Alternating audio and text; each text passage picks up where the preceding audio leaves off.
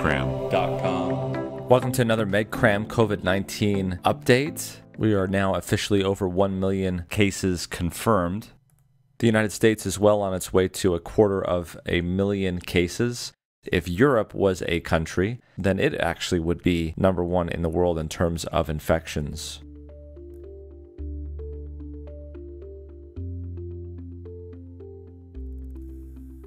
Keep in your mind the chart of what is going on here with COVID-19. We have here on day 0 the infection, and then the infection persists for about 5 days of incubation. Between day 5 and day 12 is the symptomatic period of growing and building. This is, of course, an average. And 80% of people in this period will exit out of this cycle without any further intervention. No need for oxygen, no need to visit the emergency room, no need to be admitted. But it's about 20% of those people here that need to be hospitalized. And of course, some of those will just need supplemental oxygen, maybe some observation. But again, some of those may need to be put on a ventilator. I know ventilators intimately well. I've trained for most of my educational life on how to run a ventilator and how to control a ventilator. The ventilator is a major tool in my toolbox of pulmonary treatments. So you have to understand that there was a little bit of disdain when I saw this article titled, "Ventilators Are No Panacea for Critically Ill COVID-19 Patients." And I have to say, deep down, I know this is true. For the flu and for these viral pneumonias in general, often we see a tremendous precipitous downtrend in patients who are admitted in shock and intubated and within hours are being coded on the ventilator.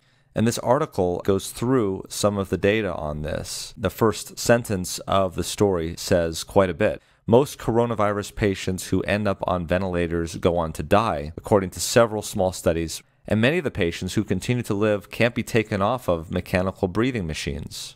And they cite a number of articles, but probably the most comprehensive article is related to the United Kingdom. And this report that was just published a few days ago is a report by the Intensive Care National Audit and Research Centre in London, England. And what they did was took information from intensive care units across the United Kingdom and looking at the demographics of these patients that were being admitted and looking at them within the first 24 hours and categorizing them for our benefit.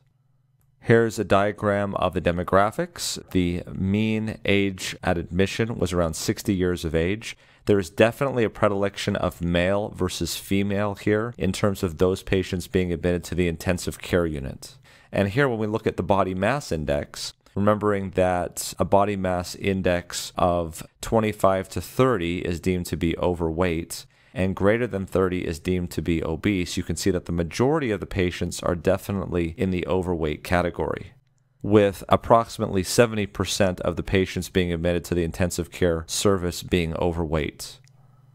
Here we can see a breakdown at admission, what the age of the patient is, and you can see it in relation to male versus female. In just about every category, males outnumber females in terms of admission to the intensive care service.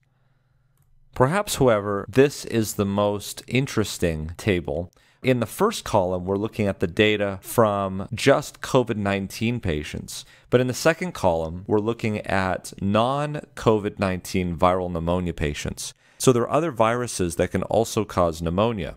These, of course, could be influenza or respiratory syncytial virus. In the past, non-COVID-19 patients with pneumonia, 77% of them would leave the intensive care service alive. Here, 52% of COVID-19 patients are ending up leaving the intensive care service alive, and a whopping 48% are dying in the intensive care.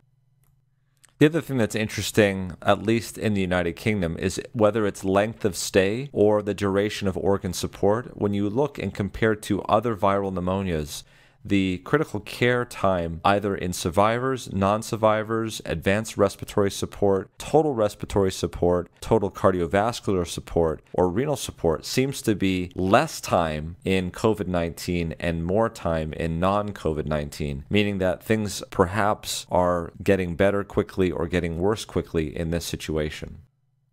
Here's an interesting table in terms of critical care outcomes by patient subgroup.